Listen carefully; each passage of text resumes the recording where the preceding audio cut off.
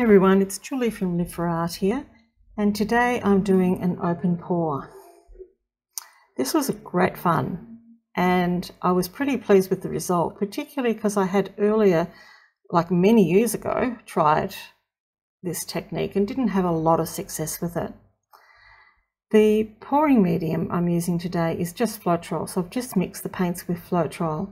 The black paint is a artist Loft Flow Acrylic, and the metallics are all Deco art.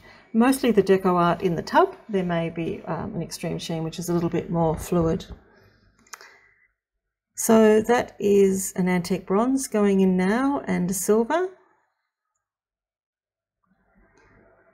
This is the 24K gold. This one's a champagne, and I think it's a lovely colour, worked really well in this one. That's a darker antique bronze. I just mixed some brown paint with the champagne actually, and really sort of made that brown colour, which I had for a different pour, which turned out really nice. And the white is some sort of pearl colour that I had. So I have mixed my paints roughly 1 part paint to 3 parts Floetrol. It depended on the thickness of the paint. So I just continue to layer them, not necessarily in the same order, into the cup.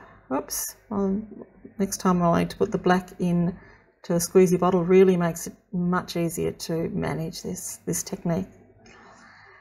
And it's fantastic just to pick it up and see those cells come through.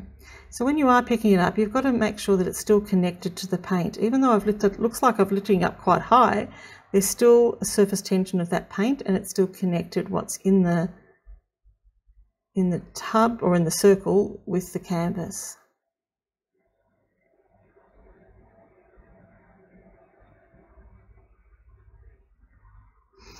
Always a challenge to know how to finish it. This time I've just twirled it around, and I think that worked quite well in this one because the gold that was on the outside has sort of formed a little bit of a pattern.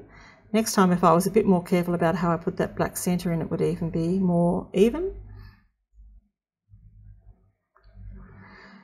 So now I'm putting some of the black paint around it, and that's really to provide a nice surface for the pattern paint to run over smoothly.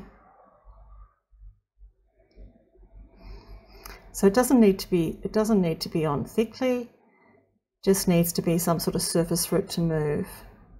And you'll see I'm just spreading it out there with a little tool.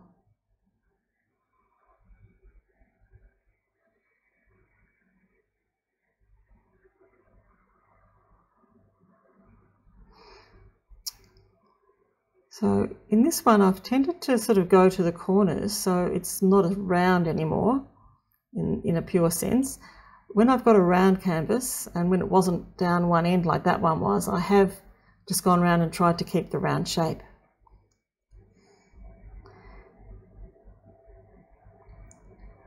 So this one that looks really earthy, I think that the different shape still works quite well. And you'll see that I do even up a little bit of it later.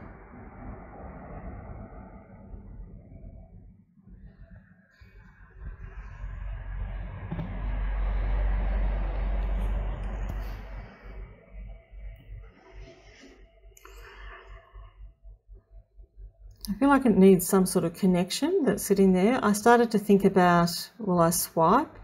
And that wasn't working well. And so I just decided to just tidy up those edges anyway. And then I've decided to come back and to blow it out. So rather than it just sitting there in the black background, by blowing it out and getting those wispy edges, it does look a bit more connected, I think, as a whole.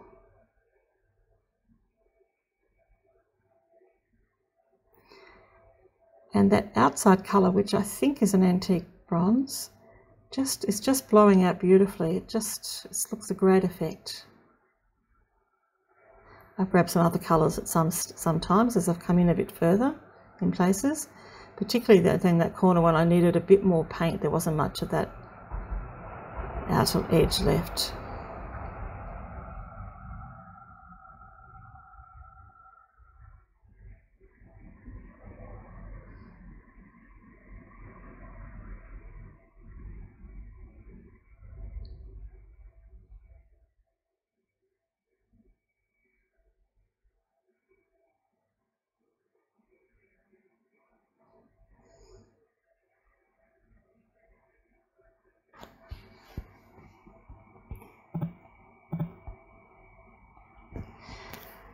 I hope you have a go at this technique. It really is a lot of fun, and it's so exciting to see those cells pop up through the base colour.